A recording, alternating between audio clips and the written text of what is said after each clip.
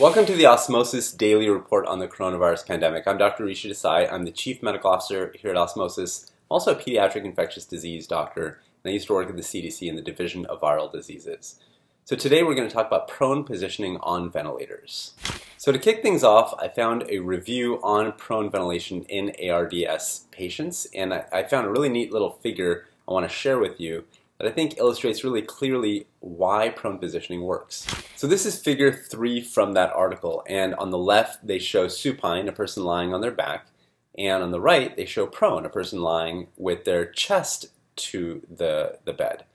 And on the supine side, the left side, you can see that the heart is raised, right? It's closer to the sky, and it casts a bit of a shadow. And in fact, that's what that blue represents. It's kind of, if you imagine gravity from that heart, it's compressing the lung tissue, and you can see how much it's compressing. This is two-dimensional, but now imagine in 3 dimensions how much volume of lung is compressed. And that's lung tissue that's not easily aerated. Compare that to the right side, the prone side, where you have much less lung tissue compressed. In fact, the blue wedge is so tiny, and that shows you the dramatic difference between prone versus supine positioning. You basically get back a lot more lung tissue, because that lung tissue isn't squashed by the heart. Now there's one more key feature I want you to be aware of, and this is another paper about ARDS, and this one has a neat figure that I'm going to show you.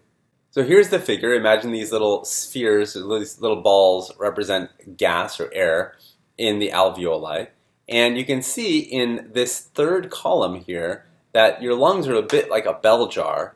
And if you imagine gravity acting on that bell jar, it squashes the stuff at the bottom. And so you just compare the volume of air in the top panel, supine, to the bottom panel, which is prone, and you can clearly see that there's better shape matching of essentially the shape of your lungs to gravity. And so you end up with more little balls of air or more aerated alveoli. And of course, they go into that in the final column there with a chart that shows you gas to tissue ratio, but essentially the point is this, that you have much better gas to tissue ratios when you're prone versus when you're supine, simply because the shape of your lungs is better matched to gravity. So way back in 2013 there was a study called the PROSEVA study where they actually tried to apply this principle of prone positioning to severe ARDS, meaning people that are intubated in the ICU setting. Does being prone or on your stomach help outcomes?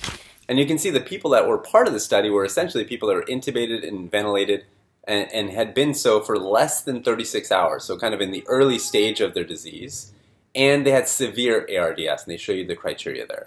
So one of the key things you're looking at is, did positioning of these patients affect mortality at 28 days and at 90 days? And what they found was that mortality at 28 days, so about a month, was much lower here, 16% versus 33% in the group that was lying on their back. And that was a very significant finding.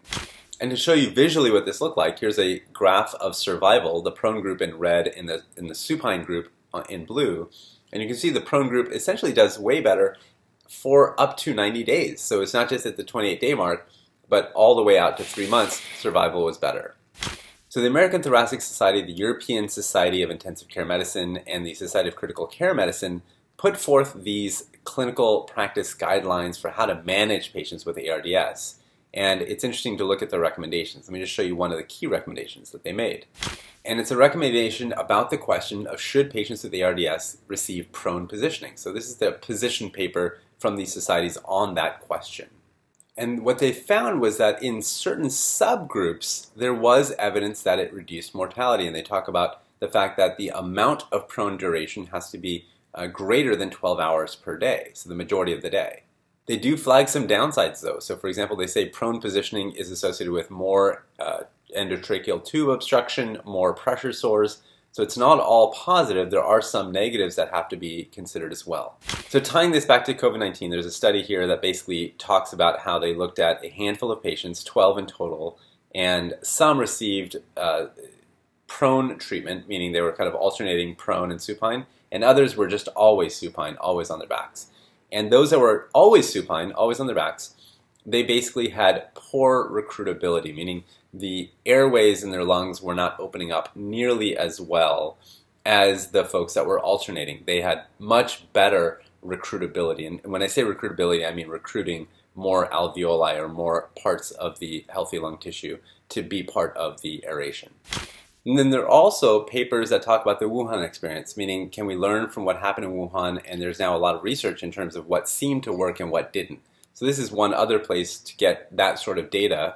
And looking at this paper, and here they talk about ventilation in the prone position being something that was widespread in terms of its use in Wuhan. They actually have a couple of pictures of how it was used, and they say it should be considered early in the disease, not late in the disease. So this is actually a picture of a patient who was intubated and ventilated while prone. You can see this person is on their chest.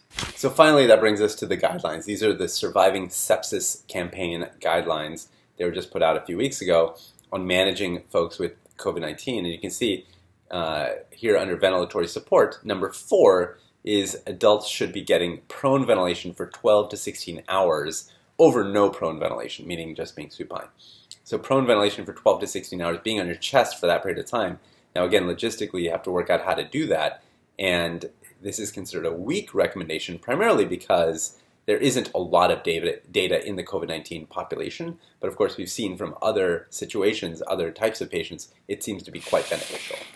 It basically opens up the lungs and gets more aeration so you get better gas exchange. And so that's the logic behind it. So thanks for tuning in. Remember to hit the red subscribe button and the bell icon to get daily updates. You can also check out osmosis.org/COVID-19 for all of our resources. Remember to do your part to flatten the curve and raise the line. We're all in this together. Thanks a lot.